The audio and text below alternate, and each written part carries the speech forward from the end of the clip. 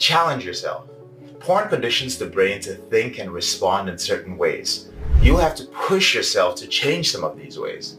One of the ways to do this is by learning something new.